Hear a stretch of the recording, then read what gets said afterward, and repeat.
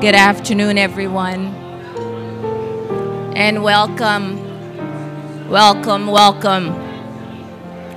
to First Baptist Church, Toronto, both in sanctuary and online. God is good, and His mercy endures forever. If you can, please stand for our opening song.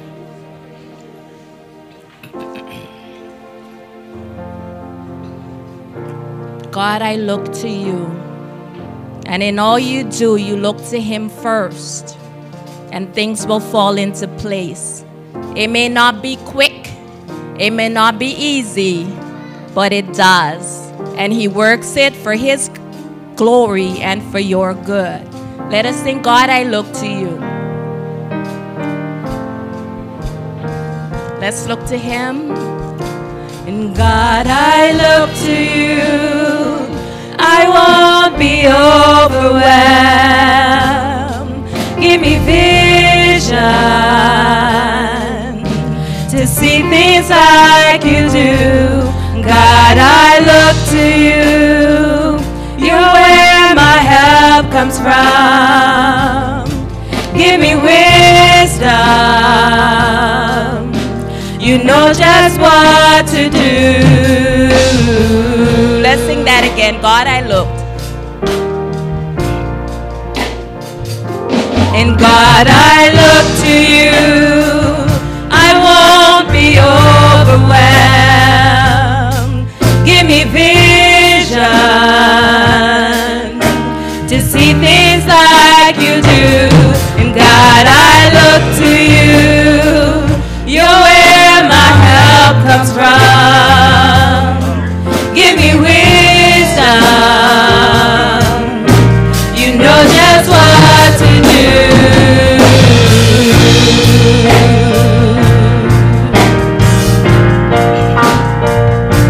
And I will love you, Lord, my strength.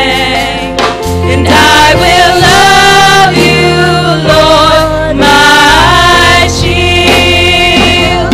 And I will love you, Lord, my rock. Forever all my days I will love you, God.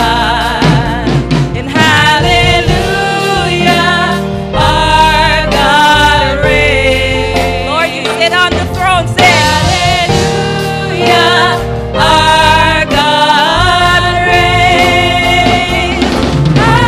Hallelujah, our God reigns. Forever all my days. Hallelujah. And I will love you. And I will love you, Lord, my strength. And I will love you, Lord, my shield. And I will love you, Lord, my rock. Forever all my days I will love you, God. Sing hallelujah, it's the highest praise. Hallelujah, our God reigns. And hallelujah, our God reigns. And hallelujah, our God reigns. Forever all my days. Hallelujah.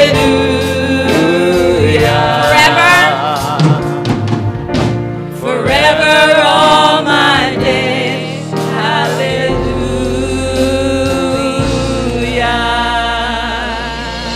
In moments like these, I sing out a song. Come on.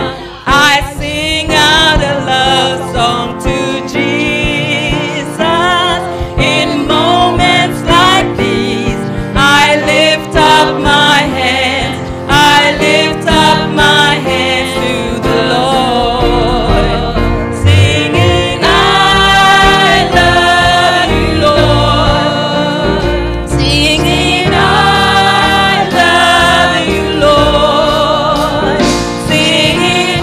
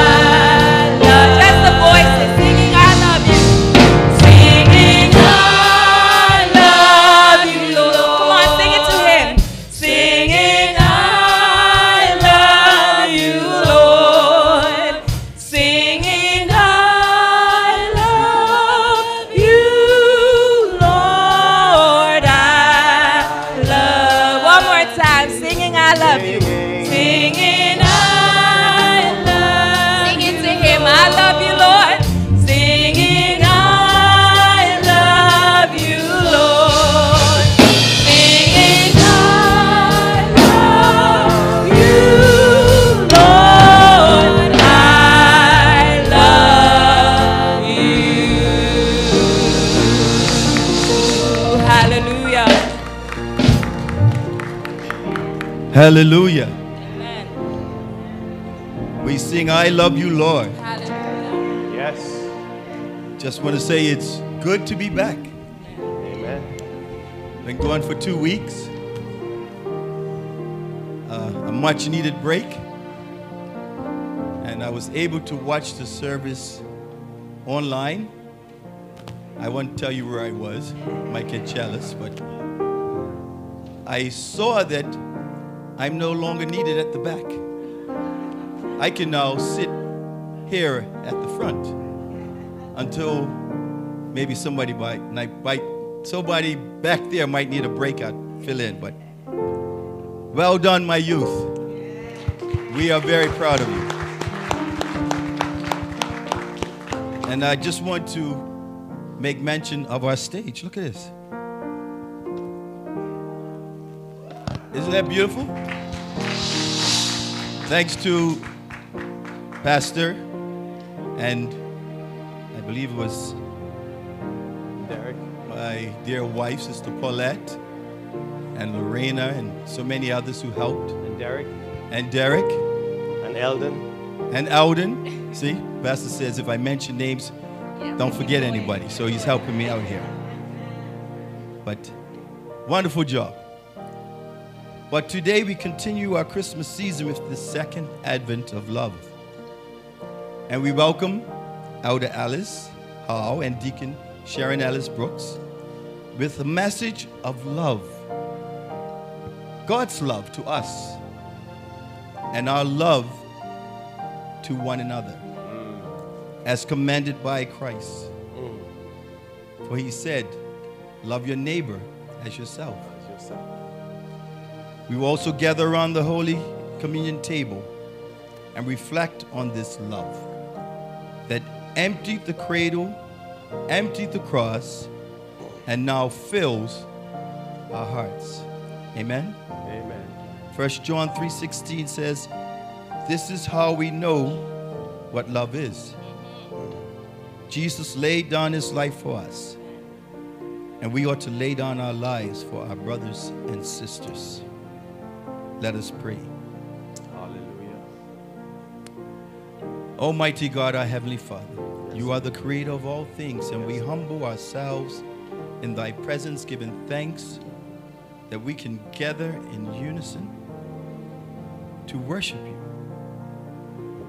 For you are worthy of our praise. But we can't do nothing without your presence, Lord. So we invoke right now the Holy Spirit Thank you, Lord. to come and enter this sanctuary, Come, to fill the hearts of your people, so that they can be open to hear your message today. Thank you, Jesus. As we say, come, Holy Spirit, Holy come Spirit. and have your way. In Jesus' name we pray. Amen. Amen and amen. Amen. Angels be heard.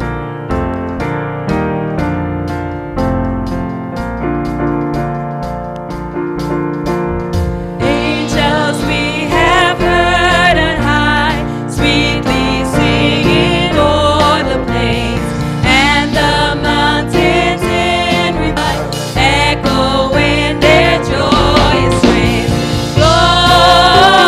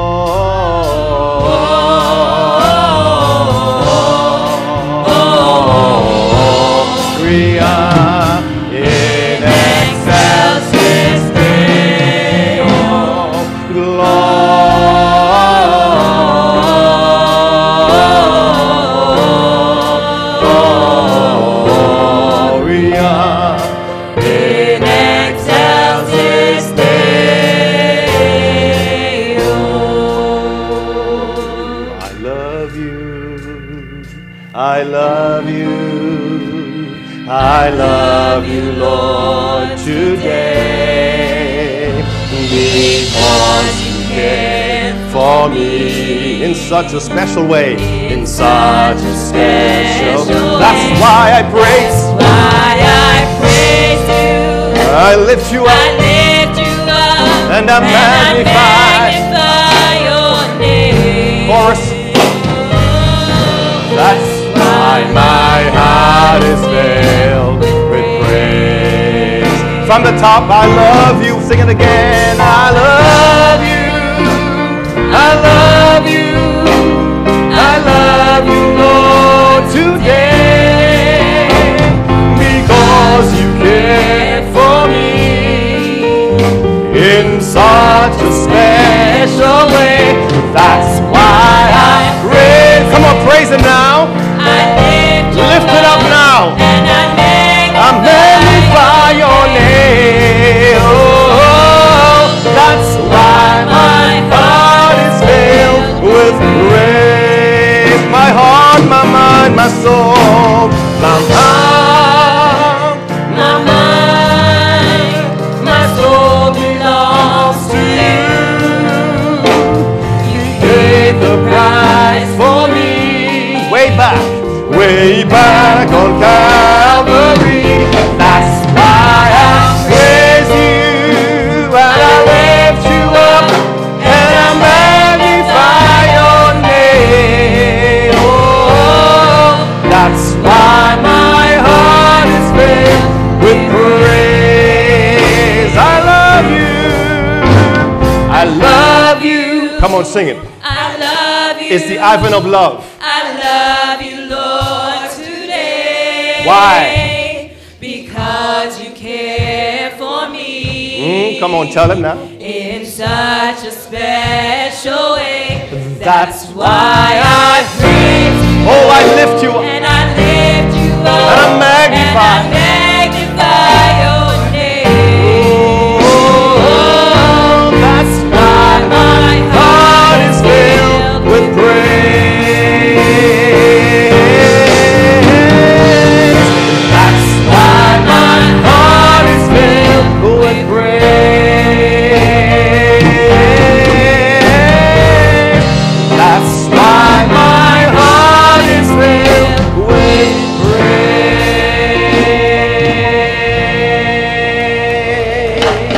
Hallelujah.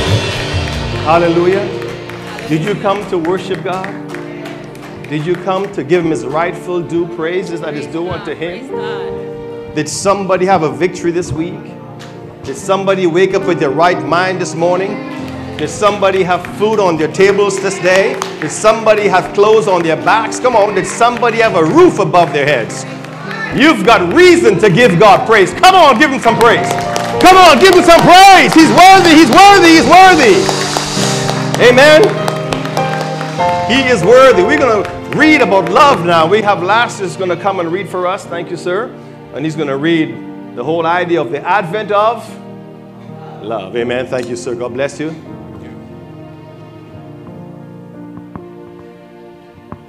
Yep. Hang on a second. Nothing don't hold Last back, right? Right? I don't know why he had to be 6'4". You know what I mean? Have me carrying him around in Africa. That's 6 foot. All right, I'm getting it now. That's fine, yeah. I'll stand with him, okay? He's going to read the white, and we read the yellow. Before I do that, good afternoon, friends, and Merry Christmas. It's always good to be here in the house of the Lord. And, you know, we should all be happy that we woke up this morning, as Sister Sharon would say, and, you know, God has protected us. He has, you know, provided for us. And it's only fitting that we should be here to worship him. In Matthew 22, verses 36 to 39, as we did in the Bible study this past Wednesday, Jesus is always tested. And in this case, the Pharisees wanted to know which of the commandments was the greatest. And Jesus said, you shall love the Lord with all your heart, with all your soul, and with all your mind. This is the greatest commandment of all. And the second is, you shall love your neighbor as yourself. You know, coming up here, being assisted is an act of love. You know, thank you, Sister Lorena. Thank you, Pastor Gibbs. Thank you, everyone, for your prayers. You know, every small thing that we do, saying hi to our neighbor, providing for the refugees, those are all acts of love. And with that in mind, I'll do the reading. If we speak in the tongues of men and of angels, but do not have love, we are only a resounding gong of a clanging cymbal. If we have the gift of prophecy and can fathom all mysteries and all knowledge, and if we have faith that can move mountains, but do not have love, we are nothing.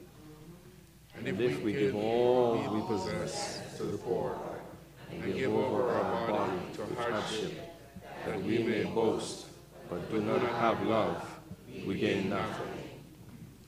Love is patient, kind, does not envy, does not boast, is not proud.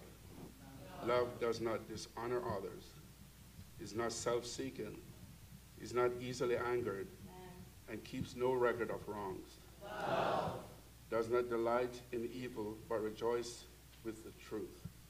It always protects, always trusts, always hopes, always perseveres. Love never fails. But where there are prophecies and tongues, they will cease. And where there is knowledge, it will pass away. For we know in part, and we prophesy in part. But when completeness comes, what is in part disappears. When we were children, we were like a child. We thought like a child. We reasoned like a child. But when we became adults, we put the ways of childhood behind us. For now we see only a reflection as in a mirror. Then we shall see face to face. Now we know in part, and we shall know fully, even as he fully knows.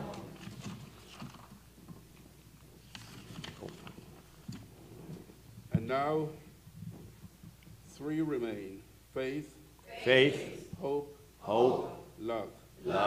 But the greatest of these is love. For God so loved that he gave his Son, Jesus Christ our Lord. Shalom. Amen. And amen.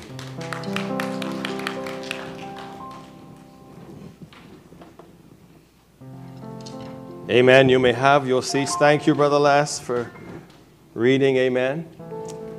And there's always a place for everyone here. Somebody say amen. We don't restrict who you are and what you are.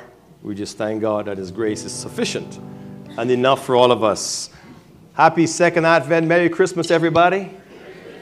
I hope that you will continue to celebrate the season with your friends and your families and your co-workers, because we know joy to the world, the Lord has come. Amen. So we will continue on today.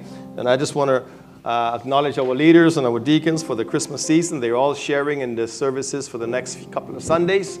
Last week we had a powerful message of hope, and today you'll hear one of love from both our elder Alice and our deacon Sharon. So prepare your hearts for that. No pun intended. But let love abound today. So God bless you as we announce just a few things briefly for you. The first thing I want to say is in front of you, you would notice there is a bit of a handout that looks like this, all right? I'm making a special appeal to all of you because we have given so much to refugee issues, the needs in our community. We want to give more and more and more. So for those of you who are sitting there, you can grab one of these, give it to a friend, take it home, or ask me for more copies. There's more copies in the back table. give us an offering, especially for the Christmas season, towards missions, all right? Whatever that might be. And I challenge you just to give a little extra this season for us, for our missions endeavors. There's a QR code on there now. Put it on the screen, please. There's a QR code on there now. Notice that? So if you just click on the QR code, it takes you right to our website that you can allow to give through PayPal and other means. It'll tell you the basic information there. So you can click on the code and you can give through that means, or you can just write a check, or you can just give cash, put it in the envelope in the back of your pews there.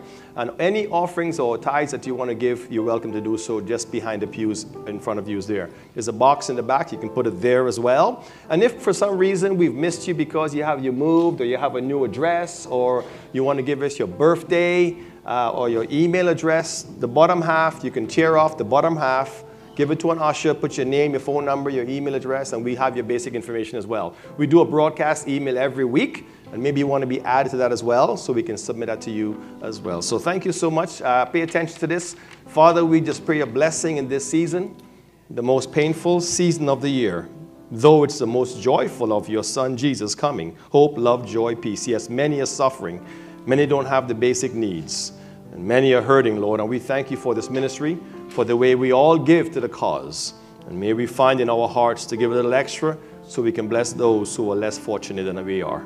We thank you for your faithfulness to us as we are faithful to you in our giving. Bless us, we pray, in all our financial challenges. And may you, Lord, give us a gratitude of thanks for your blessing every day. In Christ's name I pray. Amen. Thank you so much for your faithfulness. This coming Wednesday, we continue our prayer and Bible study. Just let you know, the 13th is going to be our potluck.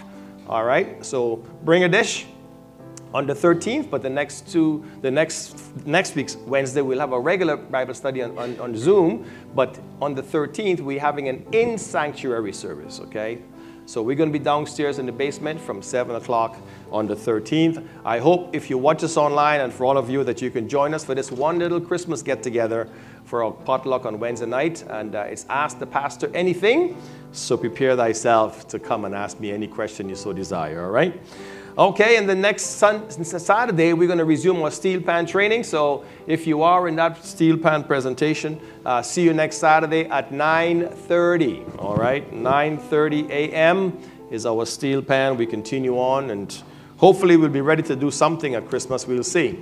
I don't know. We'll see how we're doing, okay? The Bible does say make a joyful noise, but I think we're emphasizing more on the noise than the joyful. So somebody pray for us, please, all right? All right. And then the Sunday next, and oh, by the way, and the Saturday also, I didn't get the time. What time are we coming for the children? Does somebody know? Is it at noon? Okay, maybe we can find out. But on Saturday is going to be the children's dress rehearsal for their program on Sunday morning service. So if you have a child and you would have been communicated to as a parent, you will know to bring your child here. And they're going to be here for a few hours. All right, so hopefully they'll all be here to prepare. Now you see the scene behind me, right? Notice what's missing. What's missing behind the scene? What's missing? Baby Jesus is missing. He hasn't arrived yet. We got to wait till the 25th, right? Now he might come next Sunday with the children as a premature, appearance. Okay, but the scene is wonderful. It's just a little tease for what's to come next Sunday with our children. And that's our wonderful, stable scenery right now. So there's no room going to be at First Baptist Church next week either. So we will have to have a stable for him. Anybody agree with me? All right, because there was no room in the inn either, was there? But there was room in the stable, all right? Ready for the cradle. All right, so looking forward to that. So next week, Sunday, God's willing, let's prepare for our wonderful children's program. It's called The Best Gift. And we'll find out what that is. And the following Sunday is going to be our I almost said seniors. It's going to be our FBC choir presentation. The following Sunday, the 17th. And looking forward to them ministering to us as well. And there is a clipboard in the back area for seniors. Did we say 60 plus? I think we did. All right, so somebody challenged me this week. That says, Pastor, when you were 55, you said 55 plus. Now you're 60 plus. He says 60 plus. What's going on, Pastor? You keep raising the age as you get older, Pastor. Something is wrong here. Well, no, that's not the plan, okay? Honestly, okay? But however, it's for 60 plus, and you're welcome to come on the 21st at 12 o'clock noon. We're going to have a couple of surprises, sing some carols, and have a wonderful seniors lunch like we normally do. We haven't had it since COVID, so here we're going to have it again this year. So looking forward to join us, please, okay? Dress in your red. We want the basement decorated in red, dressed in red, okay? I see Elder B smiling at me. I've seen her in red, and she's all ready. All right. And Queensway Cathedral is having their own Christmas program. It's a live program that they put on a presentation. I always encourage you to go because it is a wonderful expression in a professional way of the wonderful Christmas story. So if you can go, it's Friday, December the 8th, the 9th, and the 10th. Friday, Saturday, Sunday next week. If you want more information, you can ask us about that. And then on the 15th, I want to encourage you as well. That's the Dominion Church International is having a production for Christmas. And of course, that's where all the refugees are, that they house refugees since July of this year. So they're going to convert the bedroom that it was a sanctuary, is going to come back into a sanctuary, and they're going to have a presentation, and they want the community to come and see the space and be part of the refugees as well. So I hope to be there, but if you can join us, please do so. If you want more information, let me know. But the address is 2256 Shepherd Avenue, just close to Western Road there. All right, so hope we can see you there as well.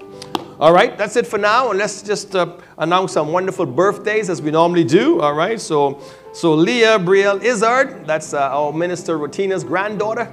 It's her birthday. Today is the 3rd, yes? So it's today. So if they're watching, happy birthday. All right, and then Ovi AG is here. I think I saw her come in. Did she come in? Ovi is here. Ovi, why are you being shy? Raise your hands real high. It's your birthday. Woo! Hey, on the 7th is her birthday, and Priestley, I don't know Priestley, they moved as well, but Priestley's Anouk is on the 7th also. And another one who's celebrating on the 7th is Lawrence. Now you're going to ask me, who is Lawrence? Lawrence Cheveldayoff, am I saying it right? Close. Well, I know he's watching the service. He watches the service from Vancouver, him and his wife all the time. We traveled to Rwanda a few years back with him. And that's Lorena's dad, our wonderful executive assistant. That's Lorena's, yeah. And he turns 85 on the 7th. So I'm looking through this lens and I'm saying to you, my brother Lawrence, happy birthday to you as well. And then Eli Choppy, all the way. What did I say? Oh, did I miss? Oh, Zaeja. Is she here? Yes, she is. I thought I saw her. Yeah, she did come in. I saw that. Zaeja, raise your hands high too. Come on. Yay! It's her birthday on the 9th, next Saturday. Yay! Wow. And then Eli Choppy is also on the 9th. That's Ivan and Elizabeth's son. He's on the 9th. Did I miss a birthday or an anniversary this week? This week? Going once, going twice? If you're here for the first time, raise your hands real high at me. Here for the first time. Great to have you. Hope you got a little package, but welcome to First Baptist Church, amen. Happy birthday to ya. Happy birthday to ya. Happy birthday to ya. Happy birthday to ya. One more time. Happy birthday to you. Happy birthday to ya. Happy birthday. All right, happy birthday to you. And it is Communion Sunday, all right, and we're going to go to prayer very shortly. And let me light the candles as we do. Come and lead us, praise team. What did we light last week? You remember? The Advent of? Oh, well, let's do this. Let's do this one right here. This is the Advent of Hope. So we light these candles every year, as the world recognizes, you know, and I had a big debate this week about I don't celebrate Christmas and all this stuff. And I said, that's fine with you. But just so you know, 2/3 of the world's population celebrate Christmas. That's a whole lot of people believing in this Jesus. Somebody say amen. You can deny it all you want, and you can come to my country here who believes in Jesus and deny it all you want. But I know this, that Jesus Christ is real. Amen? Yes. And he's no longer in the cradle. He's no longer on the cross. No. He's no longer in the tomb. No. Come on, somebody. He's alive and well. Amen. He's alive and well. Amen. So he brings hope. And what does he bring next? He brings love.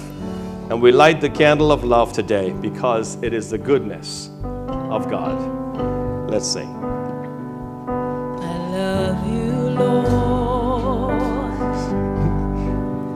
For your mercy never fails me. Oh, yes. All my days, All my days. I've been held in your hands. From the moment that I wake up until I lay my head, I will sing of the goodness of God. And all my life you have been faithful. All my life. And all my life you have been so, so good. With every breath that I am able, I will sing of the goodness of God. I love your voice. You have led me through the fire in darkest night. You are close like no other. I've known you as a father. I've known you as a friend, and I have lived in the goodness of God. And all my life you have been faithful. And all my life you have been so, so good. With every breath that I am able, I will sing of the goodness of God. Your goodness is running after me. Your goodness is running after me. With my life laid down, I surrender now. I give you everything. Your goodness is running after me. All my life, and all my life you have been faithful. Oh, yeah. And all my life you have been so, so good. With every breath that I am able, I will sing of the goodness of God. 'Cause all my life you have been faithful. And all my life you have been so, so good. With every breath that I am able, I will sing of the goodness of God. I will sing, and I will sing of the goodness of God. I will sing of the goodness of God. Hallelujah. Hallelujah. Glory, glory. What's nice about that song, it says no matter how far you run, where you go, Hallelujah. where you hide, he's going to come running after you. Yes, yes. His goodness and mercy. Isn't that good? Hallelujah. Amen? Hallelujah. You know, Adam and Eve did the same thing. They sinned and they went hiding, I'm telling you. Oh, yeah, they covered up themselves and they were, I could imagine they behind the trees. Oh, God is coming now. You know, and guess what he did? He didn't just not come down and, rebuke them. He just came down like he normally does. No matter what you're exposing your lives to, no matter how bad you might have been and what you've done, the grace of God is sufficient to forgive you. And God comes after you just to allow a little conviction to let you know what, you've done wrong, or you made a mistake, or disobeyed me a little bit. But guess what? I am able to do that through the cross and communion to run after you and forgive you. But you've got to be willing to submit yourselves. Amen? And you've got to be willing to say, Lord, forgive me and help me in my destitute situation to trust you in this moment. Anyone like that this week? In that destitute circumstance and situation, God is still running after you, no matter what it is. Amen. And I feel very saddened today to report that there's more war back in the Middle East again. They had a 7-day rest, and here they are again. I think they said 100 people within the last few days got killed already. And we can talk about it because it ain't my family, it ain't my cousin, it ain't my mother. They far away from Canada, so too bad for them. And that's how the world thinks until it comes home to you. And if we don't think like that, then we are not followers of Christ. Because I believe that God and Jesus is bleeding in their hearts for those who are losing their lives. They might not be your cousin, but they are a child of God.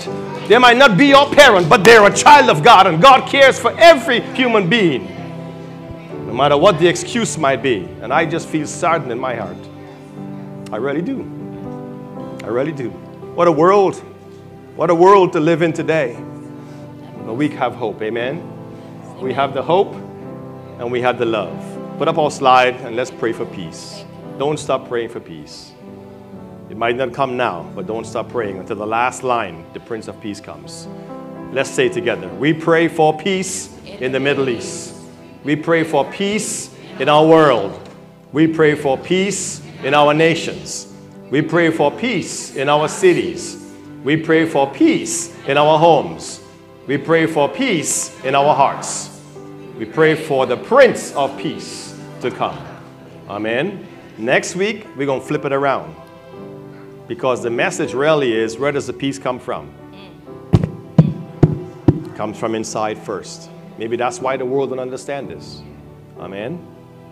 And there's ones who've lost loved ones. I'm doing a funeral service for a family who lost their mom, grandma in 2017. And I was there with the mom then. The mom passed away. I'm burying her tomorrow for this family, the Jones family. And for all of us who can attest to the Christmas season, reflecting on the losses we've experienced as well. And for those who are sick and shut in, we're praying for those like Sister Pat Williams and others. Sister Eula is back. We missed her for a couple of weeks as well. And this virus flu season, it's for some reason, if you got the flu with a cough, it's still COVID. If you're sniffling and something is running and you feel lazy, it's COVID. You know what I mean? So it's okay. And Sister Cassie is home sick as well under the same circumstances. We haven't seen Natasha. We miss all these ones who you haven't seen. Just call them by name, all right? But we just pray. I don't see even Elder Clary is here today. I don't see him either, right? So this, when you see folks missing around you, just pray for them as well, amen? But I pray for you. I pray for you who are here today and you who are online, that you'll be a beacon of hope and love to the world God has placed you in. Amen. Father, we just invite your presence and thank you for this wonderful service today. For those watching online, I pray a blessing in the homes. For those in sanctuary, bless us here as we gather in fellowship. We recognize that we can't do anything without you, so we need your abiding grace. We need your guiding love in our hearts, and we need your peace to reign in us. But Father, we need you to touch us in our bodies, in our minds, in our spirits, because we are ailing in every side. We live in fear, we live in doubt. There's war around us, there is poverty around us, there is hate around us. So we recognize that we need your grace stepping out of our homes every day of our lives. As we go to and fro, let us honestly, Lord, be your ambassadors. Put on that smile for Jesus and let the world know that you are the Prince of Peace. For this reason, you are the season, Lord. And we ask you to touch those in sick beds, those who are shut in hospitals and wherever they may be, in faraway lands and far countries. We bless them in the name of Jesus, Father, today. Those who have lost loved ones, for your comfort to be with them as well. And let us continue in this moment of reflection of what Christ has done for us through Holy Communion. And we will partake together very shortly, Lord, to honor the salvation that we have in Jesus Christ, our Lord and our Savior, and our soon-coming King. We bless us now in the name of the Father, in the name of the Son, in the name of the Holy Spirit we pray. Amen. Amen. You may have your seats. Let's continue on. We're going to have some more time to reflect and we pray later on. Amen. I forgot to get a bio from Elder Alice and Deacon Sharon. Oh, she said, I need to know she's a child of God. Is that good enough for you? Now, I was debating on doing communion first, but I think I'll have them speak first, and then we'll lead into communion, all right? Because they are talking about the Advent of love, all right? So, Elder Alice, how long have you been with us in First Baptist? 30 some odd years. Okay, so you stopped counting.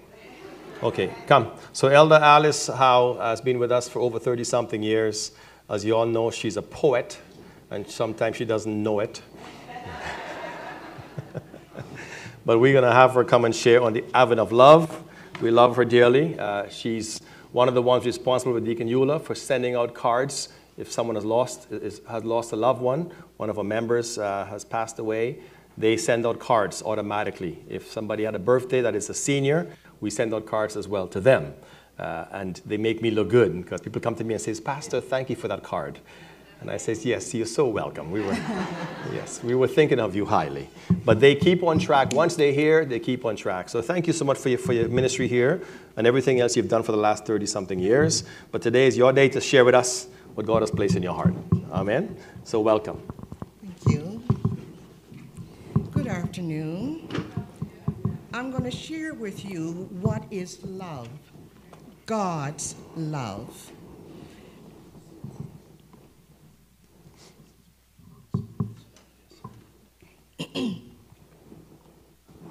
2,000 years ago, and during that segment of time, a most remarkable event occurred. God became man. While the creatures of earth walked unaware, divinity arrived. Heaven opened herself and placed her most precious one in the womb of a human. No one can define love without defining God. No one can explain love without explaining God. And God can only be defined or explained in Jesus Christ. Love is and always has been a complex concept. Humanity has always struggled to define love and is constantly redefining it. But God's definition will never, ever change. 1 Corinthians 13:4-8 tells us that love is patient. Love is kind. It does not envy. It is not proud. It is not self-seeking. It is not easily angered. Keeps no record of wrong. Love does not delight in evil, but rejoices with the truth. It always protects, always trusts, always hopes, and always perseveres. Love never fails. God is the essence of love. Jesus is the reason we even know what love is. In laying down his life for us, he taught us everything we need to know about true love. Love is self-sacrificing, generous, unending, not a temporary feeling or attraction. Because of God's love for the world, we know that love is also undeserving and often unreciprocated. The Greek word for spiritual love is agape, the love of God or Christ for humankind. Love in its most profound and pure form, unconditional, divine, selfless. God showed his love among us, not that we loved God, but that he loved us and sent his Son as an atoning sacrifice for our sins. The greatest expression of God's love is communicated to us in John 3:16. God so loved the world that he gave his only begotten Son, that whosoever believeth in him should not perish but have everlasting life. In love, God does not force himself on anyone, but because of the conviction of the Holy Spirit, we respond to his love. In love, God shows kindness to all. In love, Jesus did not covet what others had, living a humble life without complaining. In love, Jesus willingly obeyed his Father in heaven. The world must learn that I love the Father and that I do exactly what my Father has commanded me. John 14:31. In love, Jesus is always looking out for the interests of others. Love is an attribute of God. Love is a core aspect of God's character, his person. God is in no sense in conflict with his holiness, righteousness, justice, or even his wrath. God's attributes are in perfect harmony. Everything that God does is loving, just as everything he does is right. God is the perfect example of true love. God has given those who received his Son as their personal Savior the ability to love as he does, through the power of the Holy Spirit. John 1:12, 1 John 3:1, 23 and 24.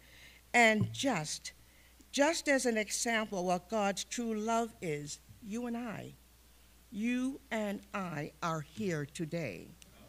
Matthew 22:37-39 tells us, love the Lord. Love the Lord your God with all your heart, with all your soul, and with all your mind. This is the first and the greatest commandment, and the second is like it. Love your neighbor as yourself. Whatever our faith in Christ compels us to do, there is nothing greater than to show our love, for love reveals the heart of our Heavenly Father. Oh, it's easy. It's so easy to be sidetracked by lesser things, but the focus must remain on the greatest thing, loving God.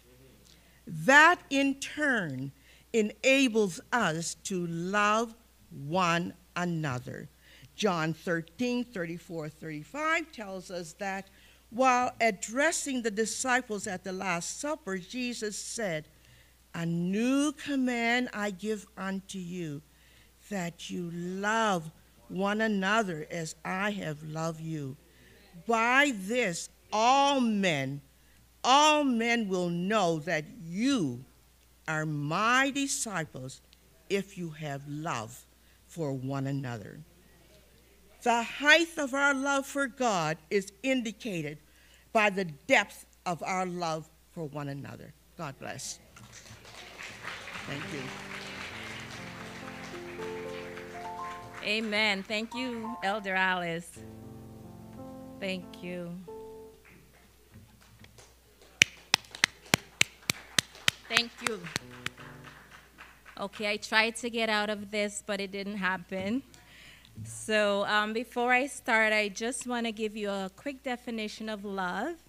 And it's defined as a strong affection for another, arising out of a kinship or personal ties, or sometimes just like minds. And there were 4 types of love. Elder Alice talked about the agape love, the perfect love of God for us. There's also philia, that's friendship. Eros, that's the sensual, romantic type of love. and storge, that's the love for family. So may the words of my mouth and the meditation of my heart be acceptable in your sight, O Lord, my strength and my Redeemer. You know, as I was getting things together, and for weeks I'm jotting down as I study, I read, and then just yesterday, I think the Spirit spoke to me, and I think these are the words He wanted you to hear today. So as He laid it on me, I will lay it on you. Okay, so I'm going from my notes. So Elder Alice just spoke the greatest commandments as found in Matthew 22:37 to 39. A similar verse is found in Luke 10:27. Both verses talk about loving the Lord our God with our entire being. And then once that's done, to love our neighbors as we love ourselves. I found it very interesting that both commandments mentioned love. God is many awesome things and powerful things, but our focus today will be on His agape love for us. God is love. Okay, so I was thinking, and then I'm like, because of His great love for us, what should our response be to that love? So that response for such a great love that God has for us is for us in turn to love Him with our entire beings. When you love someone, you trust them. You want to have a relationship with them. You think about them. You call them. You pray for them. You pray with them. So I will focus on three things out of those: trust in God, prayer, and relationship. Okay, so this is what God wants from us. First, we should put our trust in Him. And faith and trust, they go together. Faith is trusting and believing that something will happen. So if I say faith, I mean trust. So as Proverbs 3:5-6 says, and I know a lot of you know it, trust in the Lord with all of your heart, and lean not to your own understanding, but in all your ways acknowledge Him, and He will direct your path. Some versions say He will make your path straight. So sometimes we go down winding roads, but we need to trust in the Lord, and He will make those paths straight. So we are to trust Him more than we trust our friends, because He is trustworthy and He is true. You can call on Him at any time, and He is there for you. He will show us the way if we will only put our trust in Him. The story found in Mark 5, from verse 21 to 36, I'm not going to read all of it. We see two people of great faith. Mark says that Jesus was by the sea, and a multitude came to Him. And among them was Jairus. He was the leader of the synagogue. He fell at Jesus' feet, and he asked Jesus to go lay his hand on his sick daughter. His 12-year-old daughter was sick. Jairus' great faith, his great trust, he believed that if Jesus would just touch his daughter, she will be healed. This man really had strong faith. And on his way to Jairus' house, he encountered a woman, which interestingly, she was sick for 12 years. She had a bleeding issue for 12 years. Ladies, now think about it. Think about it. We complain for 2-3 days, maybe 5, but for 12 years, this poor woman, And you know, woman, when she is bleeding, she's unclean, so she cannot be among people. So this poor woman must have felt so isolated. And she came out. And I don't think women are allowed to touch men. But she said, if I but touch the hem of his garment, I will be healed. That is great faith. And immediately she was healed. And Jesus told her, go, my daughter, and be healed. You are healed. Our trust in God must be like this. He is our God, and when we cry out to him in our affliction, in our pain, he hears us. And he is able to do far more than we can imagine. For those who need healing today, you are sick, your heart is broken, your mind is messed up.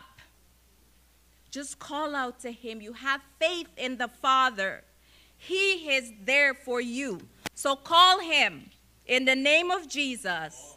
He who hears you, he will answer. Not in your time. So be patient and wait. God also wants to spend time with us. He wants us to get to know him, to know who he is. And the more you get to know him, the more you get to love him. He loves it when we spend time in fellowship and worship with him daily. As children of God, we need this intimacy. Because if you're in a relationship and you don't call the person you say you love, you don't hang out with the person you say you love, what kind of relationship is that? That's not an intimate, that's not a good relationship. So let's, within ourselves, find time each day to talk to God, to hang out with him. As Asaph said in Psalm 73:28, it is good for me to draw near to God, that I may declare your works, O Lord. And James 4:8 tells us to draw near to God, and he will draw near to us. It says, cleanse your hands, you sinners. We're sinners. But when we draw near to him, he forgives us. And purify your hearts, you double-minded. So we need to choose. Is it God we want or the world we want? We don't want to be double-minded. We want a single focus, and it is Jesus Christ.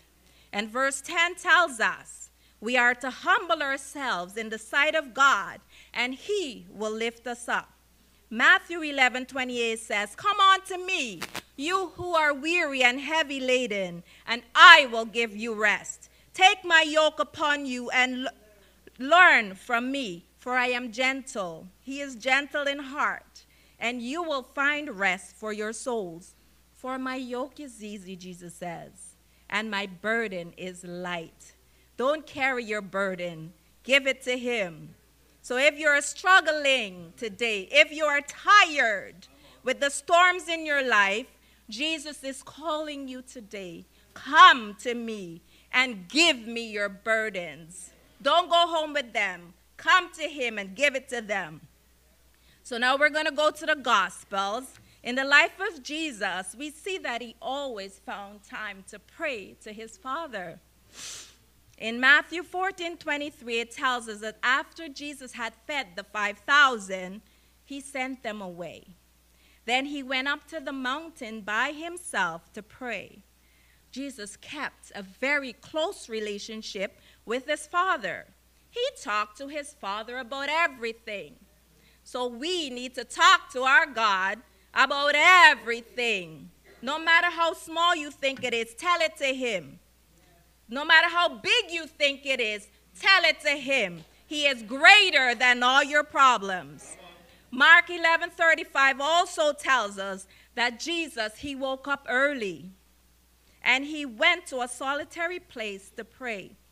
In the Garden of Gethsemane, before he went to the cross, he was earnestly speaking to his Father. He drew strength from speaking to his Father. we are to be like Jesus in this regard and take time away from our busy lives to read God's word, listen to what he has to say, and pray to our Father in heaven because he hears us.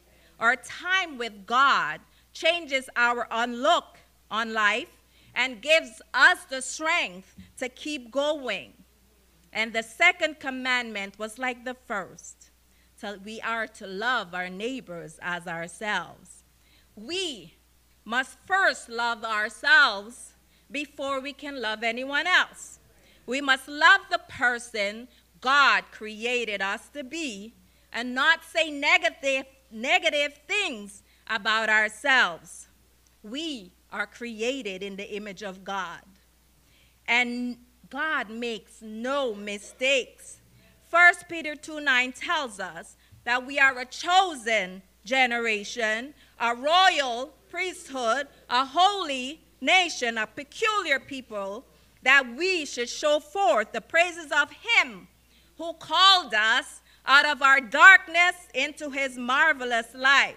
Psalms 139:13-14 tells us that God created our inmost being. He knew you even before one thought of your parents that you should be born. He knew you and he chose you. So act like you know who you are. We are fearfully and wonderfully made by God. So once we believe these things about ourselves, we can then love our neighbors. And as Pastor said on Wednesday night, who is your neighbor? Who is your neighbor? He said, everyone that you encounter is your neighbor. So a kind word, a kind thought, a smile even, a cup of coffee, anything you can give, and you can bring joy to someone, and that's love. In the world we now live in with so much turmoil and uncertainty, we see the war in the Middle East, the war in Ukraine, we see bad things happening in our brother countries and sister countries. The constant thing, the one constant thing that we have is God's love for us, and this should stabilize us and everything around us that is whirling out of control. I'm almost done. When we walk the talk and live out God's message of love, we create a community like First Baptist community. We create a community of faith. We then become God's voice, his hands, his feet, his light for each other.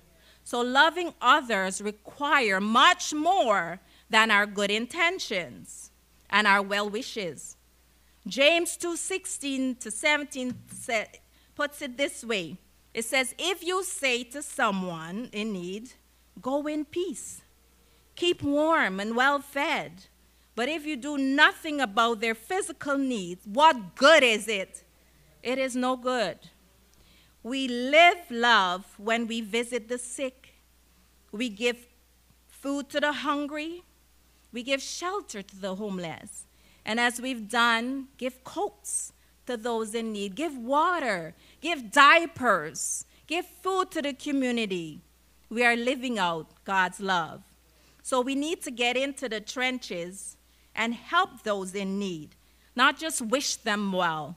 Get in and lend a helping hand. These are difficult times to respond with. There are some difficult times to respond in love, and we know we've all had people just try to cause us so much trouble. And we just want to speak not a kind word, but a harsh word. Let us think about it and say, what would Jesus do? And respond in his love. So I will conclude with some verses of love. They are self-explanatory. So listen to it. You can go home and read it. 1 Corinthians 13 is titled, The Greatest Gift. And this is the chapter on love. It tells us that though we can do many great things, but if we do not have love, all the things we do, it profits us nothing. As Elder Alice already mentioned, love is patient. It is kind. It bears all things, believes all things, hopes all things, endures all things, and love, it never fails. And Brother Last read it also. Colossians 3:14 says, above all, clothe yourself, for love is of God, and everyone who loves is born of God and knowing not God. I mixed up two verses. Colossians 3:14 says, above all, clothe yourself with love, which binds them all together in perfect harmony. And 1 John 4:7 said, beloved, let us love one another, for love is of God, and everyone that loves is born of God and knows God. And verse 13 of 1 Corinthians concludes this way, and now abides faith, hope, and love. But the greatest of these is love. So let us go forth today and vow to love our God first with our entire being, and the second, to love our neighbors as ourselves. God bless you.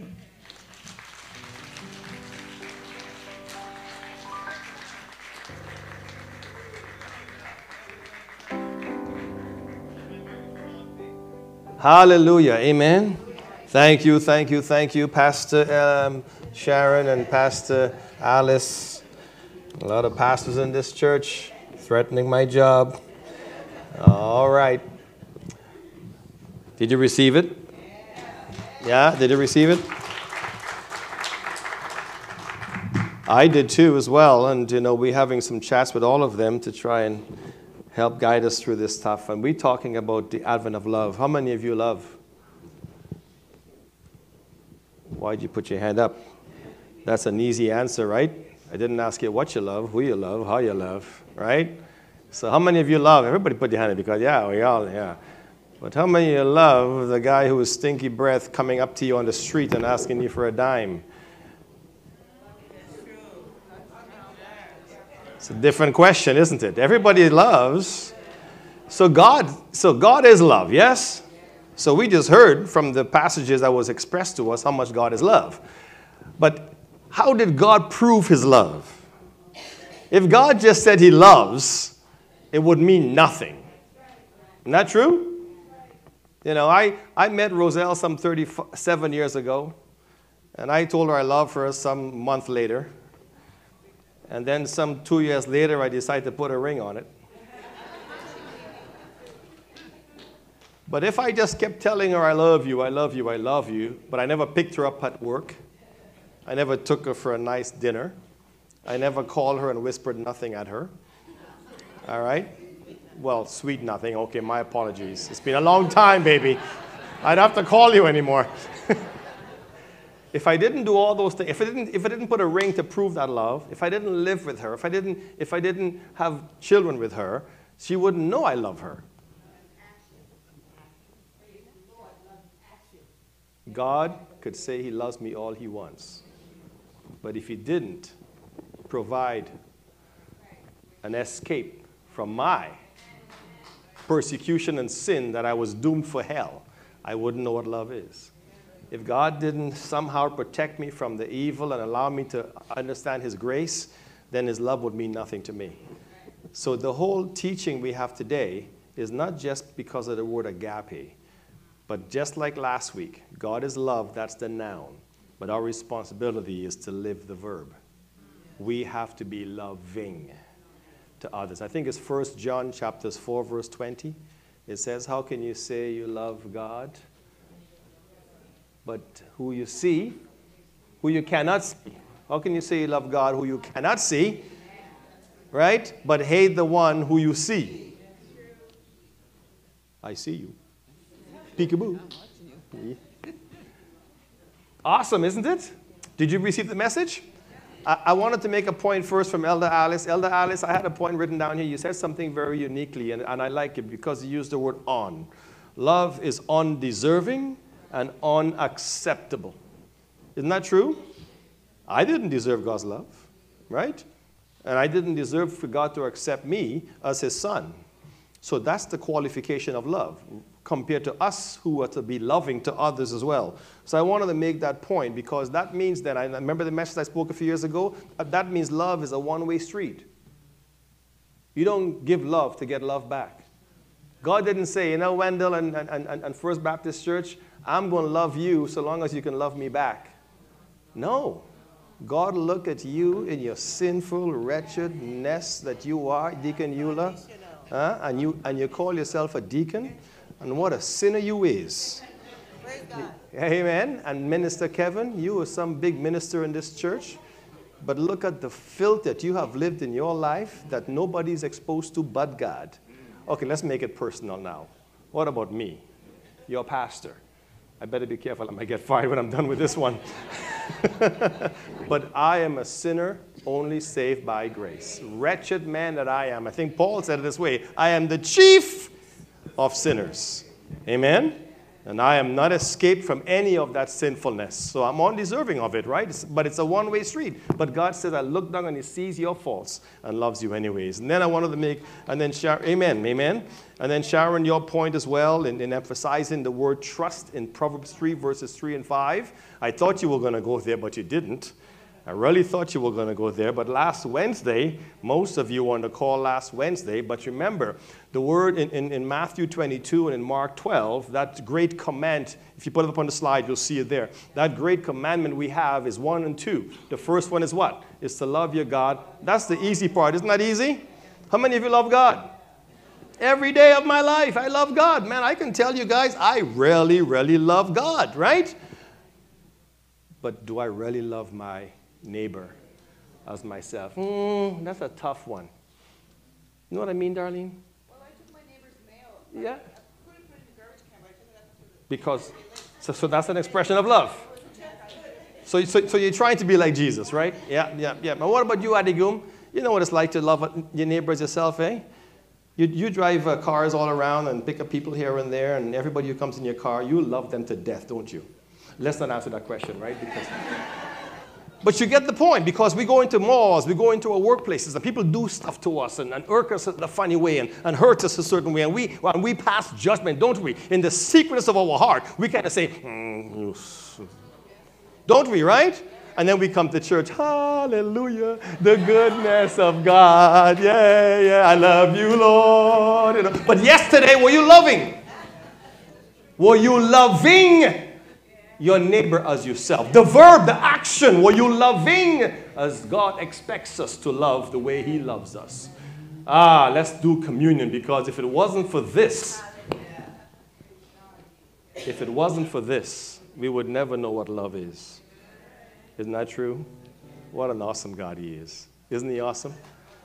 Go to the next slide. I love this picture. This is what Martin Luther King Jr. said. He's had his faults. If you read his bio, you would know he made mistakes in life. But what a powerful man that taught the whole world in the 60s how to love people no matter who they are, what color their skin is. He taught him that. And look what he says. He says, hatred paralyzes life. It sure does. Love does what? Love releases it. Hatred confuses life. Love does what? It harmonizes it. And what does hatred do? It darkens life. But what does love do? Illuminates. Amen? I guarantee you, you walk the streets of Toronto, where it is the most diverse city in the world, and you watch people dressed a funny way in long gabs and short gabs. Some of them wear turbans. Some of them wear big, long beards. And we pass judgment because they don't look like us. They don't look Canadian. But I guarantee you this much. You walk by any of them and you put a smile on your face. And guess what you get back in return? Do it. Do it. Show me some teeth. I want to see your teeth. Show me some teeth. Show me. She's trying to get it. You can show me some teeth to the world when you put a smile on your face. When you put a smile on your face. Amen? And that's what God wants of us. And I imagine that God, go to the next slide. What Jesus did for this, he's smiling on us. He's smiling on us because of his agape love. Hallelujah, hallelujah, hallelujah, right? And look at where the cross is. It's surrounded by a heart. It's the heart of God's love to all of us. All right? My leaders, come and let us lead our communion time to wrap it up. Minister Kevin is going to come and read a passage for us. 1 Corinthians chapters 11. He's going to read the famous passage for us in preparation for communion today. And deacons, whoever is serving communion, come on up. Don't walk so slow. Come on. Come quickly and prepare yourselves. Amen. Hallelujah. I'll be reading 1 Corinthians chapter 11, verse 23 to 34. And it reads from the King James Version, "For I have received of the Lord," excuse me, "I have received of the Lord that which also I delivered unto you, that the Lord Jesus, the same night in which he was betrayed, took bread. Mm-hmm. And when he had given thanks, he brake it, Right. and said, Take, eat. This is my body, which is broken for you. This do in remembrance of me. After the same manner also he took the cup, when he had supped, saying, This cup is the New Testament in my blood. This do ye as oft as ye drink it, in remembrance of me. For as often as you eat this bread and drink this cup, you do shew the Lord's death till he comes. Wherefore, whoever shall eat this bread and drink this cup of the Lord unworthily," you hear that word? Unworthily. You know, sometimes we take this word unworthily out of context. You see, Paul at that time was addressing issues in that time. He was talking about those who will fill their bellies with the food in the house, and while others were going hungry. You're not worthy to take communion if you're doing things like that. He's not saying that if you're a sinner, you can't take communion. If that was the case, none of us could take communion. Right? So don't think that you're unworthy. If you love God and if you know him, you can take communion. For we are all sinners. So just don't think because you sinned this week you can't take communion. You have an opportunity to say, God, forgive me, because today I want to take of your body and drink of your blood. It says, but let a man examine himself. So let him eat of that bread and drink of that cup. That's all you got to do. Examine yourself. Ask him for forgiveness. Because if you eat and drink unworthily, you eat and drink damnation to yourself, not discerning the Lord's body. For this cause many are weak and sickly among you, and many sleep, die. For if we would judge ourselves, we should not be judged. But when we are judged, we are chastened of the Lord, that we should not be condemned with the world. Wherefore, my brother, when you come together to eat, tarry one for another. And if any man hunger, let him eat at home, that ye come not together unto condemnation. And the rest will I set in order when I come. Amen. Amen. So who's worthy? If you didn't feed the poor, if you didn't clothe the naked, if you didn't shelter the destitute, that's what Paul was talking about. But we are all sinners. Judas was a sinner. He was a sinner before he sat down for the Last Supper. Jesus knew all about his sinfulness, and yet he embraced him at the table. So even if you think you've done wrong this week, you're welcome at the table of forgiveness. Amen? And I pray that you will join us today in this holy, holy communion service. We're going to distribute the emblems and prepare our hearts for it. So examine yourself, all right? Not so much for us, but examine yourself for God. And let God see that you are seeking his salvation through these emblems today. The broken body of Jesus, the shed blood of Jesus, that we have forgiveness of our own sins and our worthiness. Amen? I'm forgiven. Come, praise team, and stand with me and let's sing our song. I'm forgiven, 'cause you were forsaken. I'm accepted, you were condemned. I'm alive and well, Spirit is within me, 'cause you died and rose again. From the top, I'm forgiven. I'm forgiven, 'cause you were forsaken. You were forsaken. I'm accepted. You were condemned. You were condemned. I'm alive and well. I'm alive and well. Your spirit is, 'cause you died. You died and rose again. I don't think they can find it on the screen. Let's sing it again. Amazing love, amazing love. How can it be? How can it be that you, my King, would die for me? That you, my King, would die for me. Amazing love, amazing love. I know it's true. It's my joy to honor you. It's my joy to honor you. In all I do, I worship you. I worship you.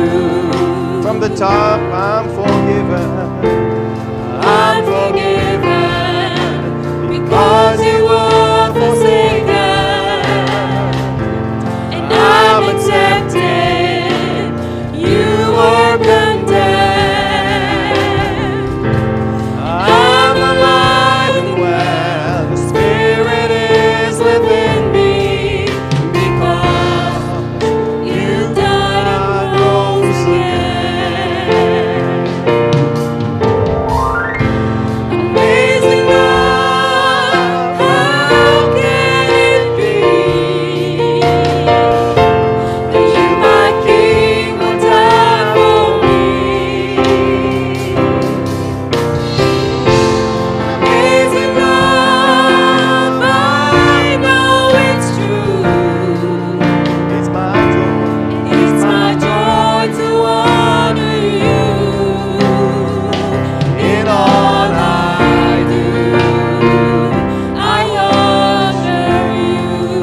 Amazing love, amazing love, how can it be that you, my King, would die for me? Amazing love, I know it's true. It's my love to honor you. In all I do, I worship you. In all I do, in all I do, I honor you. In all I do, I honor you. In all I do, I honor you. Hallelujah. Praise God, somebody. Everyone's been served. We good? Downstairs is good as well. Okay. The stage is good.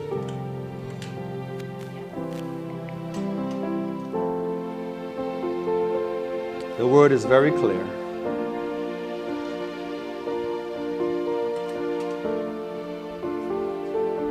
Minister Kevin just read the passage in 1 Corinthians 13, but I love to remind you, you have to go to the book of the Gospels, especially Luke 22, my favorite, where Jesus introduces the idea of the supper. We humans, we made it into what they say, the sacrament of the church, where we turned it into a doctrine of the church, rightfully so. Paul in 1 Corinthians, he starts it off in the book of Acts. When the church is gathered, they would gather for a Passover meal. And that's how we followed Jesus. So if you read 1 Corinthians 11, he says, I pass on to you, which was passed on to me from Jesus in the Gospels. And so we do the same thing. Every church of Jesus Christ practices Holy Communion. But it's not that he is still on the cross. It's to remember and reflect what this has done to give us life and life eternal. Amen. And the word says the night he was betrayed, he took bread just like this. Well, it would be mats of bread, okay, with no leaven. And he would have broken it just like this. Sorry, our custodian, Dennis. But he broke the bread just like this. And he says, take, eat as often as you do. Father, we just bless these emblems in the name of this very same Jesus Christ, whose broken body and shed blood offers us eternal salvation. As we eat and partake and we drink, we pray that you will let healing flow, let grace and mercy flow, let deliverance flow, let peace reign. Let us be victorious and conquerors according to what your word says in Romans, Lord, and Philippians. And we are more than conquerors through Christ who strengthens us through the death and resurrection of the power in his broken body and shed blood. We thank you in Jesus' name. And he says, take, eat as often as you do in remembrance of me. We don't rush it down. We don't chew it fast. We chew it slowly and reflect on this broken body of Jesus. Let us partake together.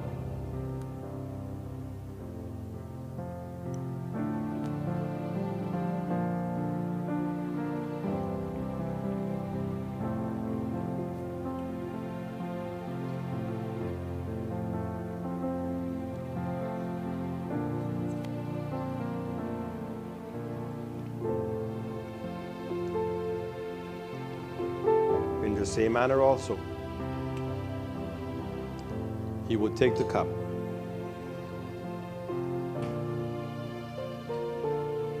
Kevin, come closer.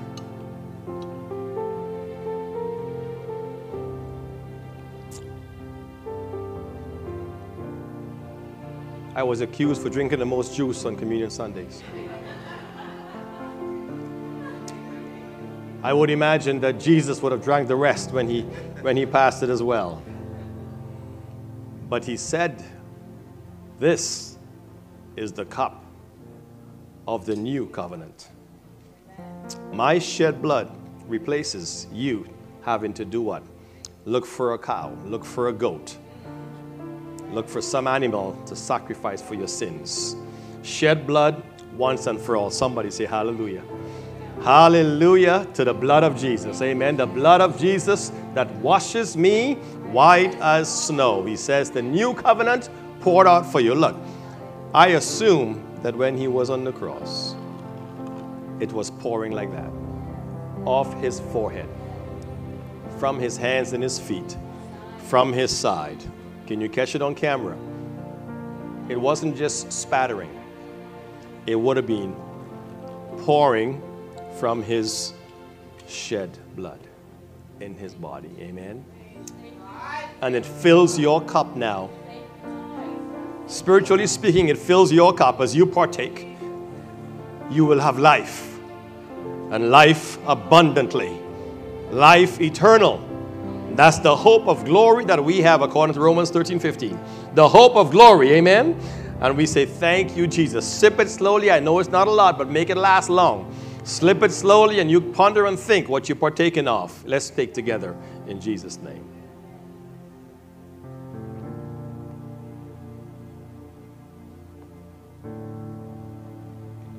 Hallelujah. Amen. Somebody say, praise the Lord. Praise the Lord. Amen. Is God a good God? Let's sing our last song. Somebody tell me, go tell it on the... By the way, we got calendars for next year, First Baptist calendars, okay? Please don't take one for your uncle, your auntie, your cousin, your friend, your daughter, your cousin, your granddaughter. Please, please. It's one per family, one per household, okay? Leave them behind, and if we have extras, we'll give it to you. But one per household, okay? So, if you stole some last week, bring it back. No, I'm only kidding. God forgive you, you just took communion, okay? God forgive you, all right? But one per household, amen. Thank you all. And this is for you. Why? Because you gave. You gave, and you allow us to pay for these things so we can be blessed of what God is doing. Amen. Let's stand and sing our last song. Go tell it on the mountain. Come on. Go tell it on the mountain. Over the hills. Over the hills and everywhere. Go tell it on the mountain that Jesus Christ is born. There was more. Tell it on the mountain, over the hills and everywhere.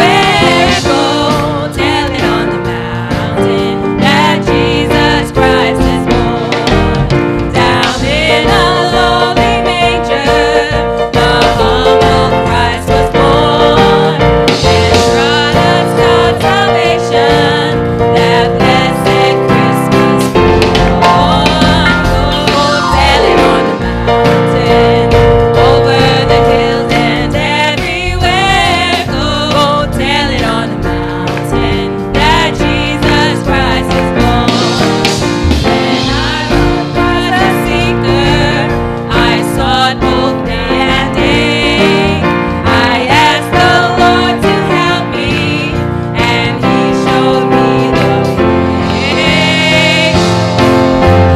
Go tell it on the mountain, over the hills and everywhere. Go tell it on the mountain that Jesus Christ is born.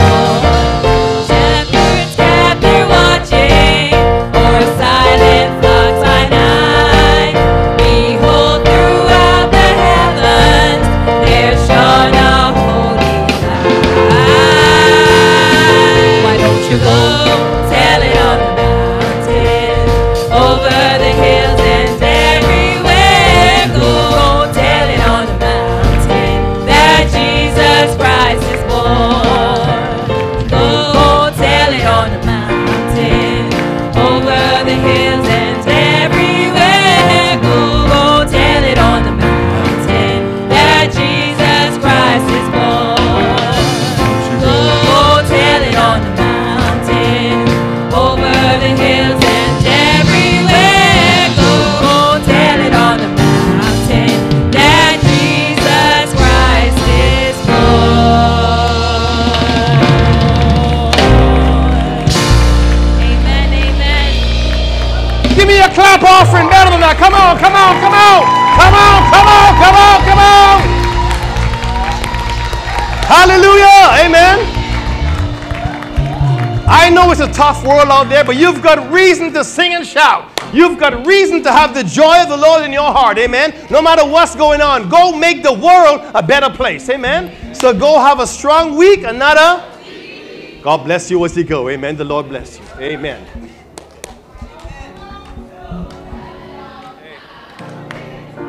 Over the hills and Keeping the faith? everywhere.